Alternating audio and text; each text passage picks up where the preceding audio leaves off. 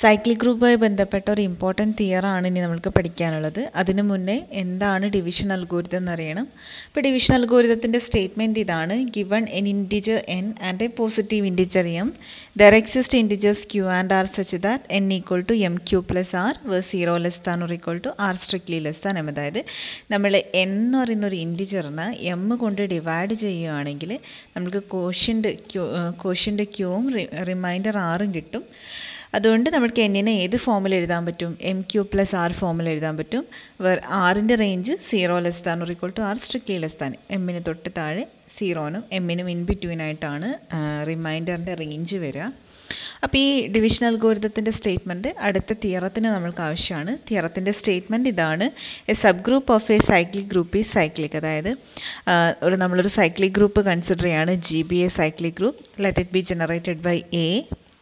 നമ്മളതിൻ്റെ ഏതൊരു sub group consider ചെയ്യുകയാണെങ്കിലും, ഇപ്പോൾ let H is A sub group of G, അങ്ങനെയാണെങ്കിൽ എച്ചും എന്താണെന്ന് പ്രൂവ് ചെയ്യണം, സൈക്ലിക് ആണ്. അതാണ് sub group of every cyclic group is cyclic. അപ്പോൾ നമ്മൾ അസ്യൂം ചെയ്യും let GBA cyclic group generated by A. അതായത് ജി എന്ന് പറയുന്നത് cyclic group generated by A ആണ്. അതുകൊണ്ട് നമുക്ക് എങ്ങനെ എഴുതാം? G is equal to set of all collection of all A power N belongs to Z. അതായത് എയിൻ്റെ പവറായിട്ട് ഒരു സിംഗിൾ എലമെൻറ്റ് വെച്ചിട്ട് നമുക്ക് ജിയിലെ മൊത്തം എലമെൻറ്റ്സിനെ ജനറേറ്റ് ചെയ്യാൻ പറ്റും. ഇപ്പോൾ ജിയിലെ elements A square, A cube etcetera ഫോമിലായിരിക്കും. And we take H is equal to H is A sub group of G. നമ്മൾ H എന്ന് പറയുന്നത് ജീൻ്റെ ഒരു സബ് ഗ്രൂപ്പായിട്ട് എടുക്കുകയാണ്. നമുക്ക് പ്രൂവ് ചെയ്യേണ്ടത് എച്ചും സൈക്ലിക്കാണ്. അപ്പോൾ അവിടെ രണ്ട് കേസ് ഓൾറെഡി നമ്മൾ പറയുകയാണ്. രണ്ട് സബ് ഗ്രൂപ്പ്, നമ്മൾക്ക് ഏതൊരു ഗ്രൂപ്പ് എടുത്താലും പെട്ടെന്ന് പറയാൻ പറ്റുന്ന രണ്ട് സബ് ഗ്രൂപ്പാണ്. ഒന്ന് singleton set E and G it self. ഈ രണ്ട് സബ് ഗ്രൂപ്പ്സ് നമ്മൾ ആദ്യം കൺസിഡർ ചെയ്യുകയാണ്. If H equal to singleton set E, then H is equal to cyclic group generated by E. കാരണം cyclic group generated by E എന്ന് പറഞ്ഞാൽ collection of all E power N belongs to Z ആണ്. So ഇതിലെ members identity തന്നെയാണ്. So if you take H is equal to singleton set E, then we can say that H is equal to cyclic group generated by E.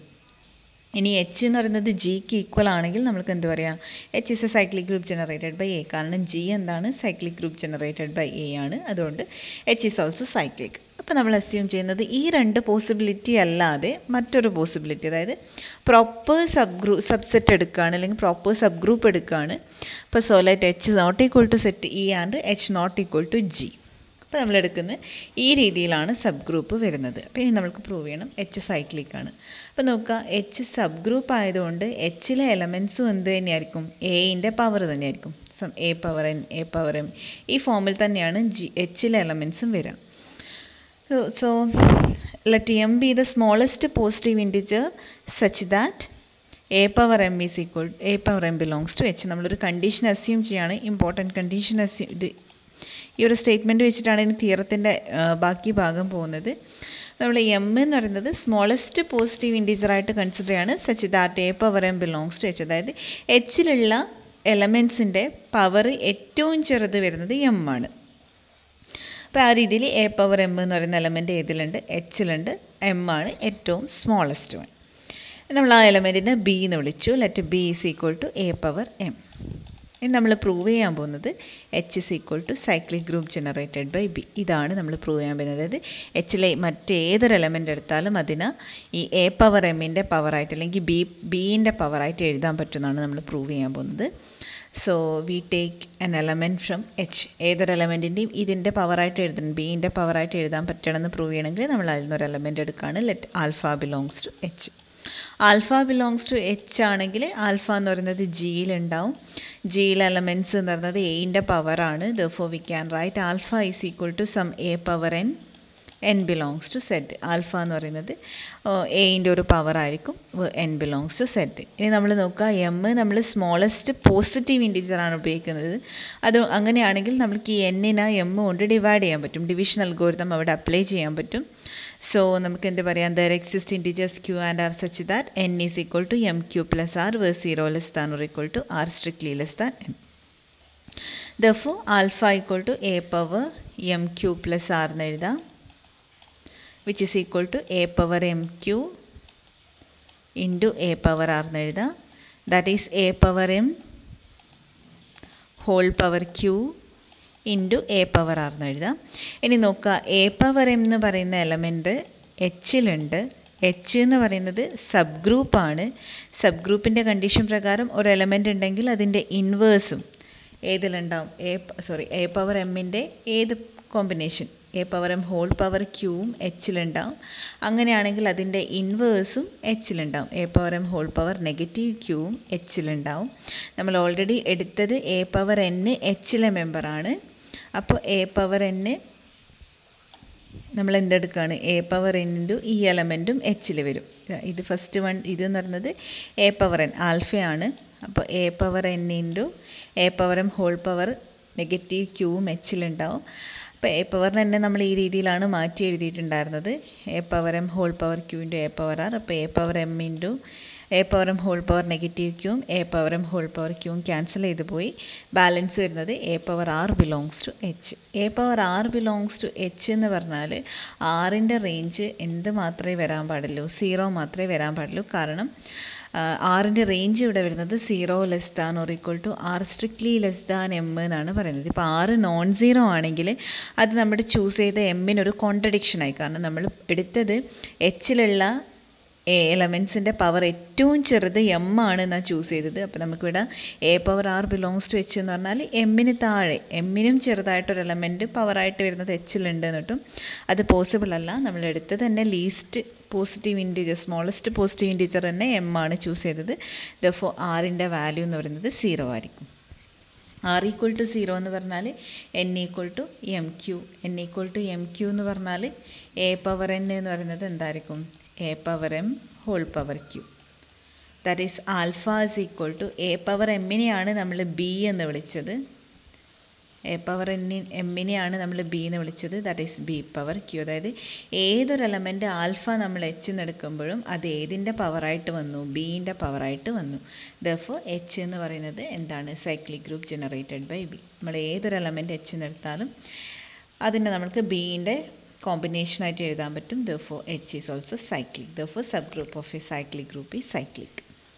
It's an important theorem. Move on to next theorem. The subgroup of Z under addition are precisely the groups NZ under addition for n belongs to Z. ഇപ്പോൾ നമ്മൾ prove ചെയ്യുന്നത്, നമ്മൾക്കറിയാം Z എന്ന് പറയുന്നത് ഒരു cyclic ഗ്രൂപ്പാണ് with respect to addition. Z with respect to addition എന്ന് പറയുന്നത് ഒരു സൈക്ലിക് ഗ്രൂപ്പാണ്. It's a cyclic group generated by 1 and a cyclic group generated by -1. 1 വെച്ചിട്ടും -1 വെച്ചിട്ടും നമുക്ക് സെറ്റ് ഇൻറ്റിജേഴ്സിലെ എല്ലാ എലമെൻറ്റിനെയും ജനറേറ്റ് ചെയ്യാൻ പറ്റും. ഇപ്പോൾ 2 എന്ന് പറയുന്ന ഒരു എലമെൻറ്റിന് നമുക്ക് എങ്ങനെ എഴുതാൻ പറ്റും? 1 + 1 എഴുതാൻ പറ്റും. അല്ലെങ്കിൽ 100 എന്ന് പറയുന്ന ഒരു എലമെൻറ്റിന് 1 + 1 ആ ഒരു കോമ്പിനേഷൻ, 1ൻ്റെ മാത്രം കോമ്പിനേഷനിൽ എഴുതാൻ പറ്റും. അതുകൊണ്ട് അതുപോലെ -1ൻ്റെ കോമ്പിനേഷനിലും എഴുതാൻ പറ്റും. നമ്മൾ സാധാരണ 1 + 1 എന്ന് പറഞ്ഞാൽ 2 × 1, 1 + 1 + 1 + 1 എന്ന് പറഞ്ഞാൽ 4 × 1. അങ്ങനെയാണെങ്കിൽ 100ന് നമുക്ക് 1ൻ്റെ കോമ്പിനേഷനിൽ സൈക്ലിക് ഗ്രൂപ്പ് ജനറേറ്റഡ് ബൈ 1 എന്ന് പറഞ്ഞാൽ set of all 1 power n, n belongs to Z. ഇതിന് n × 1, n belongs to Z. ഇനി എന്നിന് ഏത് വാല്യൂ കൊടുത്താലും നമുക്ക് മൊത്തം സെറ്റ് കിട്ടും. അതേപോലെ തന്നെ n പോസിറ്റീവ് ആയാൽ പോസിറ്റീവ് ഇൻറ്റിജേഴ്സ് മൊത്തം കിട്ടും. n നെഗറ്റീവ് കൊടുത്താൽ നെഗറ്റീവ് ഇൻറ്റിജേഴ്സ് മൊത്തം കിട്ടും. ദെർഫോർ ഇത് മൊത്തം സെറ്റിനെ ജനറേറ്റ് ചെയ്യുന്നുണ്ട്. അതേ കണ്ടീഷൻ തന്നെ -1നും കൊടുക്കുക. ദെർഫോർ നമുക്ക് എന്ത് പറയാം? With respect to addition set എന്ന് പറയുന്നത് സൈക്ലിക് ഗ്രൂപ്പ് ജനറേറ്റഡ് ബൈ 1 ആണ്, സൈക്ലിക് ഗ്രൂപ്പ് ജനറേറ്റഡ് ബൈ -1 ആണ്. ഇപ്പം നമ്മൾക്ക് പ്രൂവ് ചെയ്യേണ്ടത് സെഡ് അണ്ടർ അഡീഷൻ്റെ സബ് ഗ്രൂപ്പ്സ് ഒക്കെ NZ ഫോമിലാണ് വരുന്നത് എന്ന് പ്രൂവ് ചെയ്യണം.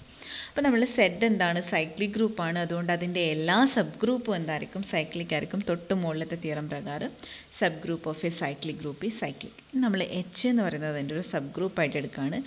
അങ്ങനെയാണെങ്കിൽ തൊട്ട് മുന്നത്തെ തിയറം പ്രകാരം H is also cyclic. H cyclic എന്ന് പറഞ്ഞാൽ നമുക്ക് എന്താ പറയുക? H is A cyclic group generated by n എന്ന് വിളിക്കുക, which is equal to set of all n power t belongs to Z, which is equal to t times n belongs to Z. ഇതെന്ന് പറയുന്നത് എന്താണ്?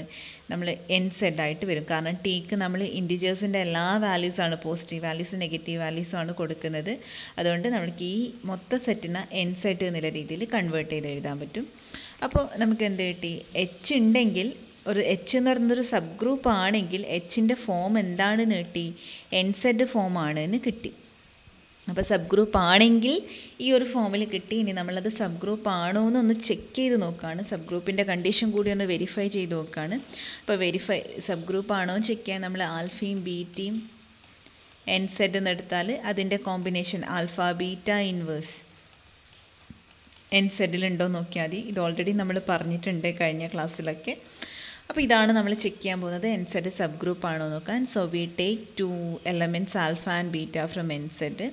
അപ്പോൾ ആൽഫേൻ്റെ form ഒരു n times ആറും ബീറ്റേൻ്റെ form ഒരു n times എസ്സും ആയിരിക്കും. എന്നിൻ്റെ മൾട്ടിപ്പിൾ ആയിട്ടായിരിക്കും വരിക. ഇനി ബീറ്റ ഇൻവേഴ്സ് എന്ന് പറയുന്നത് നമ്മൾ പറഞ്ഞിട്ടുണ്ട്, സെഡിൻ്റെ കേസിൽ ഇൻവേഴ്സ് എന്ന് പറയുന്നത് സെറ്റ് ഓഫ് ഓൾ ഇൻറ്റീജേഴ്സിൻ്റെ കേസിൽ അത് ഗ്രൂപ്പാണ്. അപ്പോൾ അതിലൊരു മെമ്പറിൻ്റെ ഇൻവേഴ്സ് എന്ന് പറയുന്നത് അതിൻ്റെ നെഗറ്റീവ് നമ്പറാണ്. 1ൻ്റെ ഇൻവേഴ്സ് -1 ആണ് എന്ന് പറയുന്നുണ്ട്. അതുകൊണ്ട് ബീറ്റ ഇൻവേഴ്സ് എന്ന് പറയുന്നത് നെഗറ്റീവ് NS ആയിരിക്കും. സോ ആൽഫ ബീറ്റ ഇൻവേഴ്സ് എന്ന് പറഞ്ഞാൽ ആൽഫ മൈനസ് ബീറ്റ ഫോമിലാണ് വരിക. ബീറ്റ ഇൻവേഴ്സ് എന്ന് പറഞ്ഞാൽ അവിടെ മൈനസ് ബീറ്റ ആണ് ഇൻവേഴ്സ്.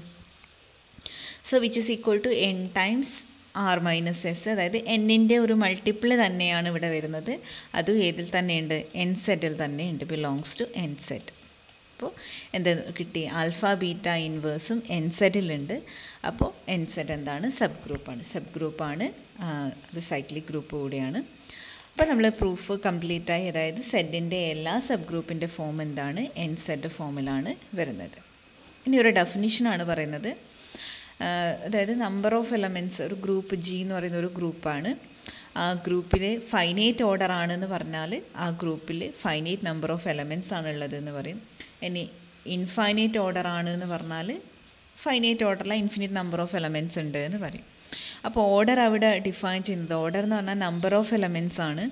അപ്പോൾ ഫൈനൈറ്റ് ഓർഡർ എന്ന് പറഞ്ഞാൽ നമ്പർ ഓഫ് എലമെൻറ്റ്സ് ഫൈനൈറ്റ്. അപ്പോൾ ഓർഡർ നമ്മൾ ഡിനോട്ട് ചെയ്യുന്നത് 2 രീതിയിലാണ്. ഒന്നുകിൽ ഈ രീതിയിൽ ഡിനോട്ട് ചെയ്യാം, അല്ലെങ്കിൽ ഈ രീതിയിൽ ഡിനോട്ട് ചെയ്യാം. ഇത് രണ്ടും ഡിനോട്ട് ചെയ്യുന്നത് നമ്പർ ഓഫ് എലമെൻറ്റ്സ് അല്ലെങ്കിൽ ഓർഡർ ഓഫ് ജീനെയാണ് ഡിനോട്ട് ചെയ്യുന്നത്. അപ്പോൾ ഒരു ഗ്രൂപ്പിൻ്റെ ഓർഡർ എന്ന് പറഞ്ഞാൽ നമ്പർ ഓഫ് എലമെൻറ്റ്സ്, ആ ഗ്രൂപ്പിലുള്ള എലമെൻറ്റ്സിൻ്റെ എണ്ണമാണ്. ഇനി അതുപോലെ ആ ഗ്രൂപ്പിലുള്ള എലമെൻറ്റിൻ്റെ ഓർഡർ എന്താണ് നോക്കുക. അപ്പോൾ G ഒരു ഗ്രൂപ്പ്, അതിലൊരു എലമെൻറ്റിൻ്റെ ഓർഡർ എന്താണ് നോക്കണം. അപ്പോൾ ഒരു എലമെൻറ്റിൻ്റെ ഓർഡർ എന്ന് പറഞ്ഞാൽ the smallest positive integer m such that a power m is equal to identity. അപ്പോൾ ഏതൊരു സ്റ്റേജിലാണ്, അപ്പോൾ നമ്മളൊരു എലമെൻറ്റ് A എടുത്തു, A സ്റ്റാർ അല്ലെങ്കിൽ A ഡോട്ട് A കണ്ടു, A dot A dot A dot A കണ്ടു, അതായത് A² കണ്ടു, A³ കണ്ടു, എക്സെട്ര. ഇങ്ങനെ കോമ്പിനേഷൻ എടുക്കുന്ന സമയത്ത് ഏത് സ്റ്റേജിലാണോ നമ്മൾക്ക് ഐഡൻറ്റിറ്റി എലമെൻറ്റുമായിട്ട് അത് ഇക്വലൻ്റ് ആയിട്ട് മാറുന്നത്, ആ പവറാണ് എന്ത് വരുന്നത്? Order of that element, the smallest positive integer m such that a power m is equal to identity. അപ്പോൾ ഇങ്ങനെ കിട്ടുമെങ്കിൽ എമ്മിനെയാണ് എന്ത് വിളിക്കുന്നത്? ആ എലമെൻറ്റിൻ്റെ ഓർഡർ. അപ്പോൾ ഗ്രൂപ്പിൻ്റെ ഓർഡർ എന്ന് പറഞ്ഞാൽ നമ്പർ ഓഫ് എലമെൻറ്റ്സ് ആണ്. എലമെൻറ്റിൻ്റെ ഓർഡർ എന്ന് പറഞ്ഞാൽ ഈ smallest positive integer m such that a power m equal to identity. ഇതിനെയാണ് പറയുന്നത്. ഇപ്പോൾ നെക്സ്റ്റ് ഒരു റിമാർക്ക് പറയുന്നത്, ഒരു ഗ്രൂപ്പിന് G എന്ന് പറയുന്നത് ഒരു ഫൈനൈറ്റ് സൈക്ലിക് ഗ്രൂപ്പാണ്. ഫൈനൈറ്റ് ആണ്, അതായത് നമ്പർ ഓഫ് എലമെൻറ്റ്സ് ഫൈനൈറ്റ് ആണ്. അതുപോലെ സൈക്ലിക് ഗ്രൂപ്പ് ആണെങ്കിൽ അതിൻ്റെ ഓർഡർ, അതായത് ആ ഗ്രൂപ്പിൻ്റെ ഓർഡറും അതിലെ ജനറേറ്ററിൻ്റെ ഓർഡറും സെയിം ആയിരിക്കും. ഓർഡർ ഓഫ് സൈക്ലിക് ഗ്രൂപ്പ് എന്ന് പറയുന്നതും ഓർഡർ ഓഫ് ജനറേറ്റർ എന്ന് പറയുന്നതും ഈക്വൽ ആയിരിക്കും. അപ്പോൾ അതിൻ്റെ പ്രൂഫ് ജസ്റ്റ് ഒന്ന് ഇവിടെ കൊടുത്തിട്ടുണ്ട്, നമുക്കതൊന്ന് നോക്കാം. അപ്പോൾ G എന്ന് പറയുന്നത് ഞാൻ എന്തായിട്ട് എടുത്തു? ഫൈനൈറ്റ് സൈക്ലിക് ഗ്രൂപ്പായിട്ട് എടുത്തു. അതായത് നമ്പർ ഓഫ് എലമെൻറ്റ്സ് ഫൈനൈറ്റ് ആണ്. And G is A cyclic group generated by A. അതായത് A എന്ന് പറയുന്ന എലമെൻറ്റ് വെച്ചിട്ട് നമുക്ക് Gയിലെ എല്ലാ എലമെൻറ്റ്സിനെയും കിട്ടും. അപ്പോൾ A നമ്മൾ എടുക്കുന്നത് let order of A is equal to n. അപ്പോൾ ഓർഡർ ഓഫ് A നമ്മൾ എന്തായിട്ട് കൺസിഡർ ചെയ്യാണ്? n ആയിട്ട് കൺസിഡർ ചെയ്യാണ്. അങ്ങനെയാണെങ്കിൽ number of elements of Gയും n ആണെന്ന് നമുക്ക് പ്രൂവ് ചെയ്യണം. Gയിലെ എലമെൻറ്റ്സിൻ്റെ എണ്ണവും n ആണെന്ന് പ്രൂവ് ചെയ്യണം.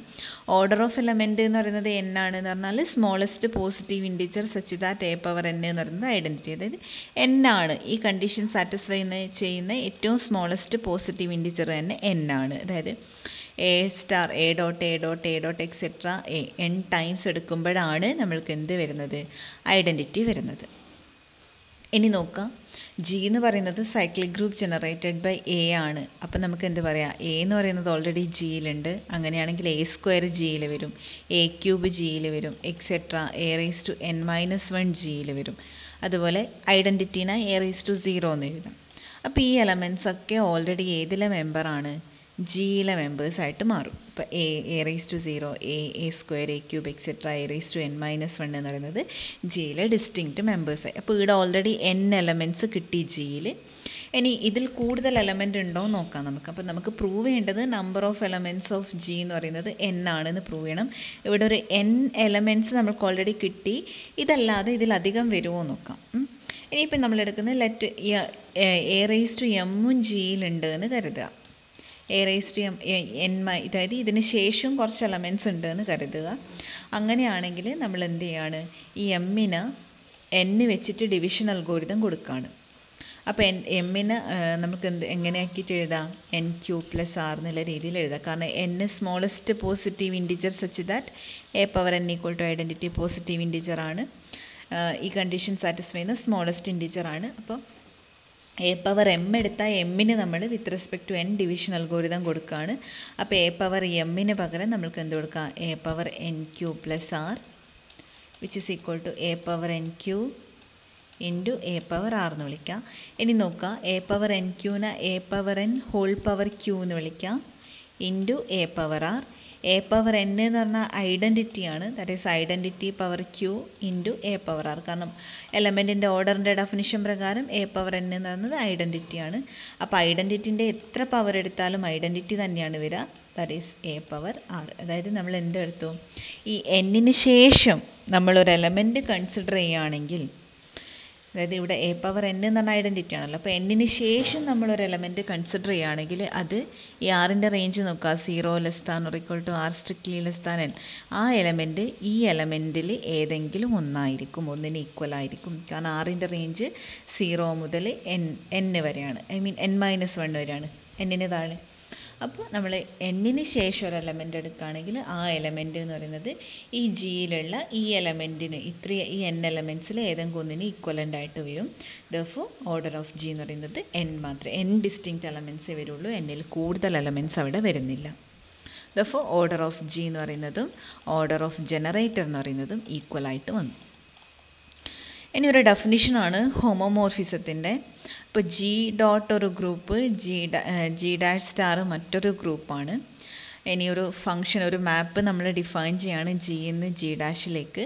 ആ മാപ്പിനെ ഹോമോമോർഫിസം എന്ന് വിളിക്കുകയാണെങ്കിൽ phi from G to G' is said to be homomorphism if phi of AB equal to phi of A star phi of B ആയിരിക്കണം. അതായത് നമുക്കറിയാം A നമ്മൾ G-ന്ന് എടുത്തു, B നമ്മൾ G-ന്ന് എടുത്താൽ A G-ലുണ്ടെങ്കിൽ phi of A G'-ലുണ്ടാവും, phi of B G'-ലുണ്ടാവും. എയും ബിയും ജിയിലുണ്ടെങ്കിൽ group ആയതുകൊണ്ട് A.B ജിയിലുണ്ടാവും. അപ്പോൾ phi of ABയും G'-ൽ വരും. ഇനി നോക്കുക, phi of Aയും phi of Bയും G'-ലുണ്ടെങ്കിൽ അതിൻ്റെ combination phi of A star phi of Bയും G'-ൽ വരും. അപ്പോൾ നമ്മളിവിടെ പറയുന്നത് phi of ABയും phi of A star phi of Bയും equal ആണെങ്കിൽ നമ്മൾ ആ ഫംഗ്ഷൻ ഹോമോമോർഫിസം ആണെന്ന് പറയും. ഇനി ഈ ഫംഗ്ഷൻ 1, 1 on 2 കൂടിയാണെങ്കിൽ, അതായത് ഹോമോമോർഫിസത്തിന് പുറകെ ബൈജക്റ്റീവ് കൂടിയാണെങ്കിൽ നമ്മൾ ആ ഫംഗ്ഷനെ ഐസോമോർഫിസം എന്ന് പറയും. ഇപ്പോൾ ഹോമോമോർഫിസം എന്ന് പറഞ്ഞാൽ ഈ condition phi of AB equal to phi of A star phi of B for all AB belongs to G satisfy ചെയ്യണം. അതിന് കൂടാതെ ഫംഗ്ഷൻ ബൈജക്റ്റീവ് കൂടിയാണെങ്കിൽ, 1, 1 on 2 കൂടിയാണെങ്കിൽ, അല്ലെങ്കിൽ ബൈജക്റ്റീവ് ഹോമോമോർഫിസ് ആണെങ്കിൽ നമ്മൾ ആ ഫംഗ്ഷൻ ഐസോമോർഫിസ് ആണെന്ന് പറയും. അപ്പോൾ ഇത്രയാണ് കാര്യങ്ങൾ. ഈ ഒരു സെക്ഷനിലാണ് ഇത്രയും കാര്യങ്ങളാണ് ഉൾപ്പെടുത്തിയിട്ടുള്ളത്. Hope you understood. Thank you.